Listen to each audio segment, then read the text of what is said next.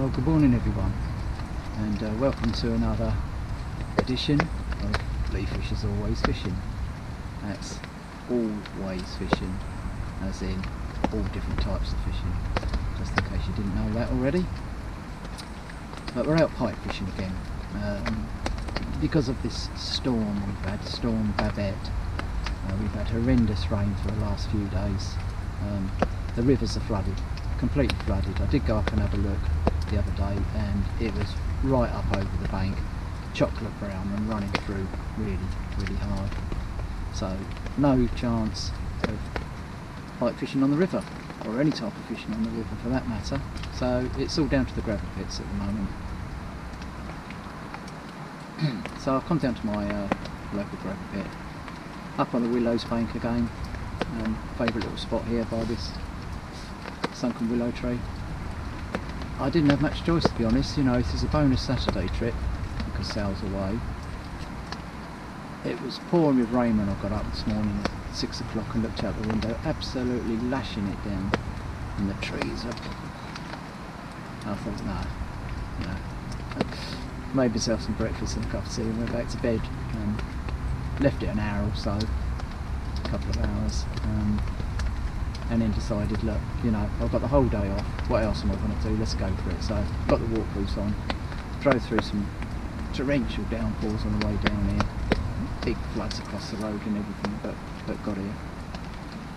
Got round to the swim. I'm all set up, just swung the baits out there. I've got a sardine, half a sardine on one rod and smelt on the other. Fishing this swim because I like it, it's productive, and being a Saturday and low pressure and all that, you know, all the carp anchors are out, great conditions for fishing, and it's really busy, you know, everywhere you look there's fishermen today. So I'm pleased to get this swim, really. So I'm going to stick in it all day because of the rain. It's going to be heavy showers, then it's going to clear, heavy showers, then it's going to clear. I did spy a bit of blue sky up there for the first time today, so it's going to be like this. It's going to be heavy showers, then it's going to clear, all day, you know. So I'm going to stay in the one swim for that reason. Hopefully I'll get a pike or two for my efforts, but if I don't, I'm back again tomorrow. So I've got 2 chances this weekend. Let's see how it goes. Well, it's a changeable day, I say that. One moment it's dark as anything and pouring down, and then the clouds break up and you've got glorious sunshine.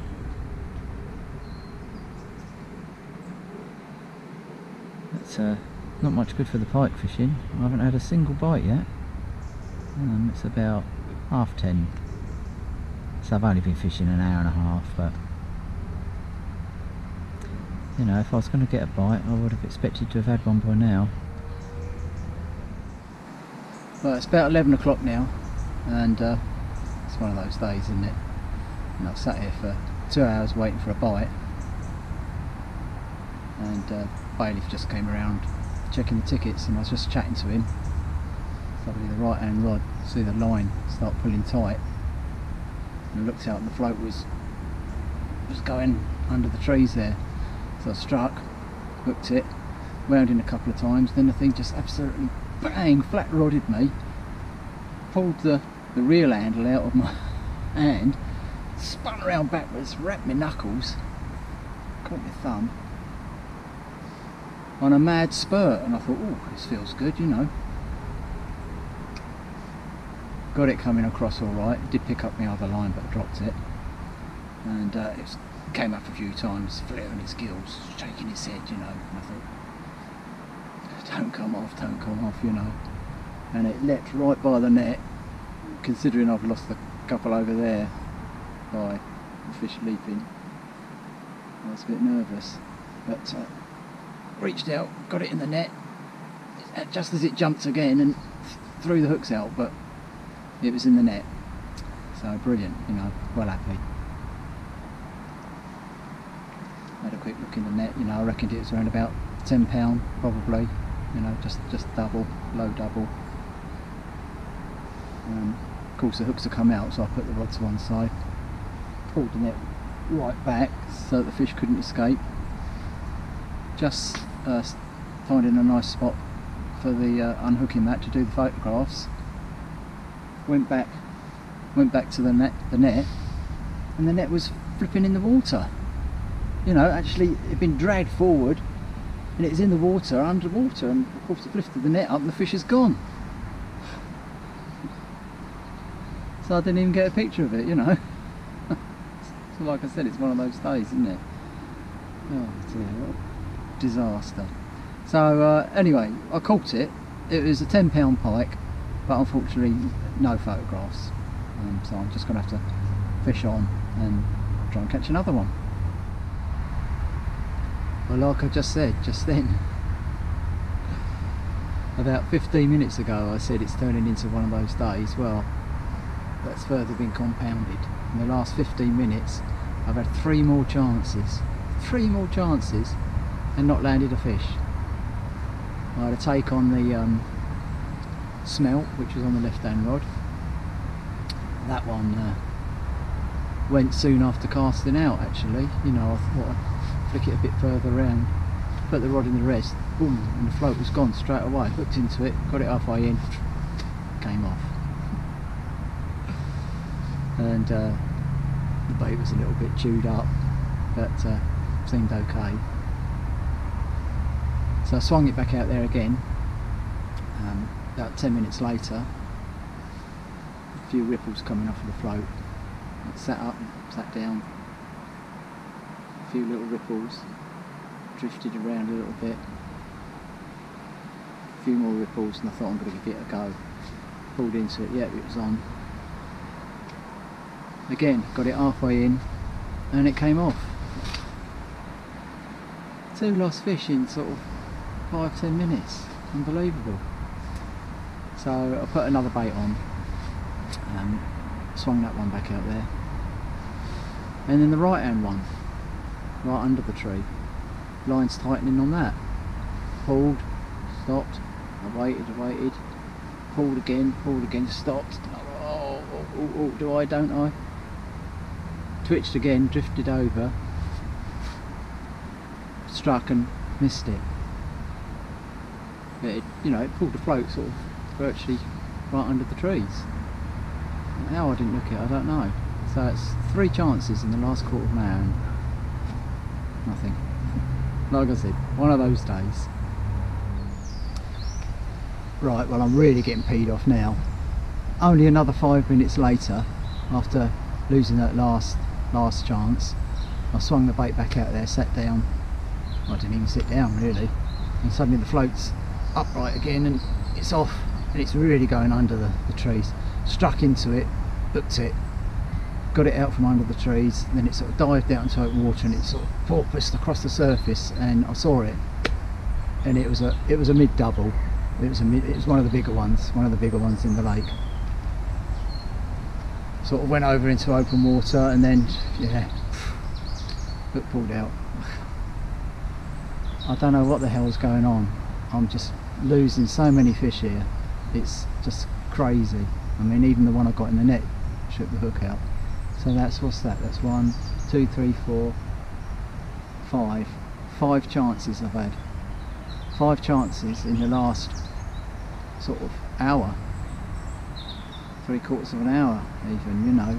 And I've got nothing to show for it. Okay, I landed one, but didn't get a photograph of it. Don't know how big the other ones were that came off, but I saw that one, and that was a big fish. Damn it. Damn. I've just got to keep carrying on. I'm not moving swims now. Obviously, suddenly, you know, the pike have turned up. So I'm going to keep going, and hopefully I'll actually land one and get a photograph of it. Does the look on the face say it all? This is turning into the day from hell. It really, really is. So I just felt the hooks, you know, and they were a little bit blunt, so I've made up a new rig, a double hook rig, you know, two trebles, lovely sharp hooks. Swung the bait back out there where I lost that last fish, which was a good fish, you know, because I saw it. and within 10 minutes the line's tightening up again, and I let it go for a bit, pulled into it, bang, really good fish. You know, I knew straight away it had a lot of weight to it. It dived right under the trees, I got it out, it went under again, got it out, and it was really chugging along. And it started going out into open water, and I thought, that's good, you know, please stay on, and suddenly the main line snapped. I just can't believe the awful day that I'm having. It really is a day from hell. So now I've lost my float, which has drifted off out. I don't know if you can see it, but it's actually it's got jammed against my other float.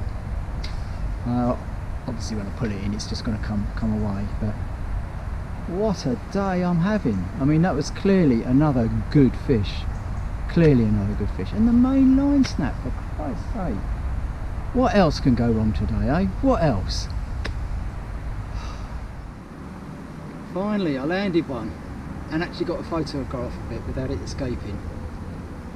And this is nice. Low double figure pike. Quite a long slim one.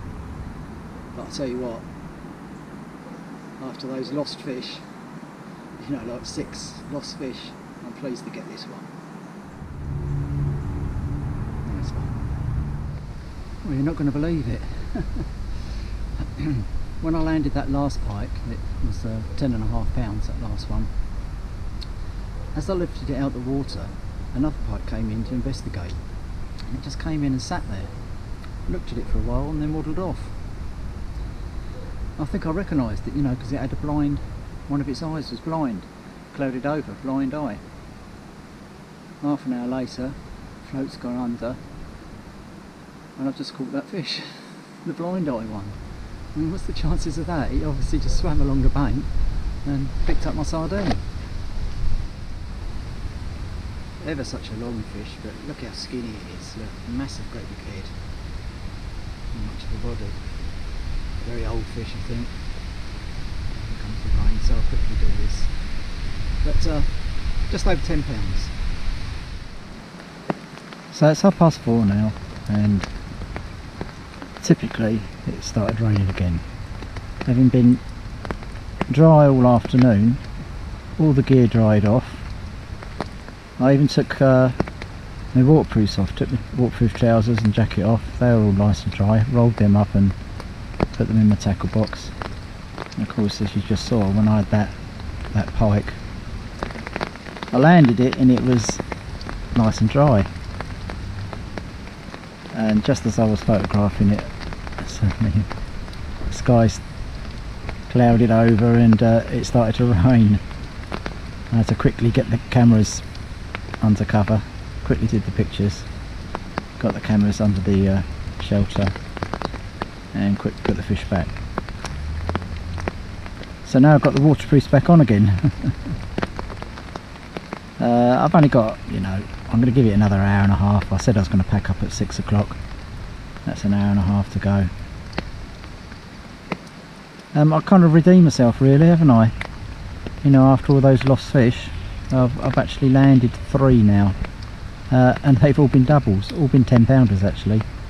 10 pounds, just over 10 pounds, 10 pounds 8, and exactly 10 pounds. So 3 nice 10 pounders. Shame about the lost big ones, but there's always another day.